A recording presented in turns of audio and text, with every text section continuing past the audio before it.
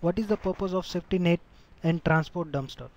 Transport dumpster helps to protect against data loss by maintaining a queue of successfully delivered messages that hadn't replicated to the passive mailbox database copies in the DAG. When a mailbox database or server failure required the promotion of an out-of-date copy of the mailbox database, the message in the transport dumpster were automatically resubmitted to the new active copy of the mailbox database. The transport dumpster has been improved in Exchange 2013 and is now called safety net. Similarity between safety net and transport dumpster in Exchange 2010.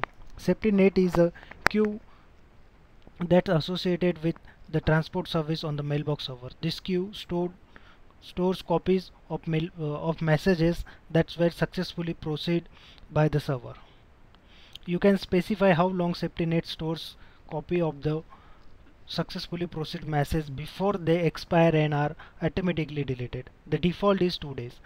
Here is how safety net is different in Exchange 2013. Safety net doesn't require DAGs for mailbox servers that don't belong to DAGs. Safety net stores copies of the delivered message on other mailbox servers in the local Active Directory site. Safety net itself is now redundant and is no longer a single point of failure. This introduced to the concept of the primary safety net and the shadow safety net.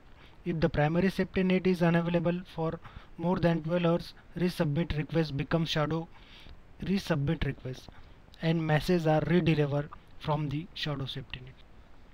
Safety net takes over some responsibility from shadow redundancy in DAG environments. Shadow redundancy doesn't need to keep another copy of the delivered message in a shadow queue while it waits for a delivered message to replicate to the passive copies of the mailbox database on the other mailbox server in the DAG.